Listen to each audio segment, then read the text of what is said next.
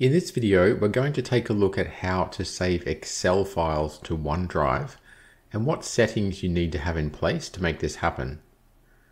Now from the Excel start screen here, I'm just going to open up a blank workbook and then I'm going to go to Save. And on the Save screen here, you can see that OneDrive is not an option for me, and that's because I haven't got it set up properly. So let's have a look at what you need to do to connect OneDrive to make sure you can save files there. The first thing you need to do is go to Account and then click on Manage Settings under Account Privacy. And then just scroll down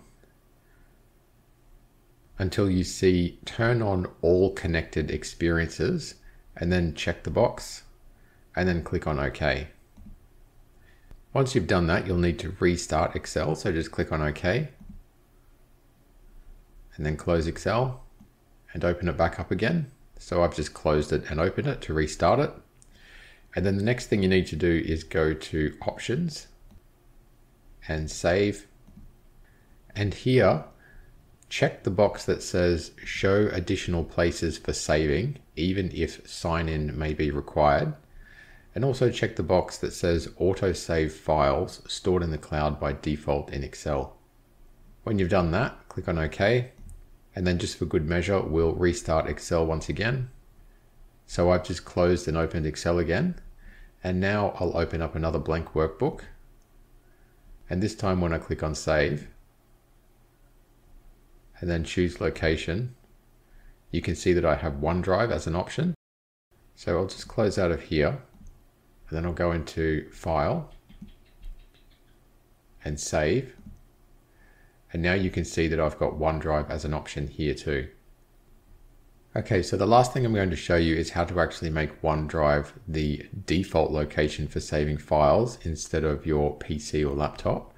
So once again, just go back to Options, click on Save, and then uncheck this box that says Save to Computer by Default. And then click on OK. And once again, I'll just restart Excel. Okay, so I've just closed and opened Excel again. And we'll open up another workbook.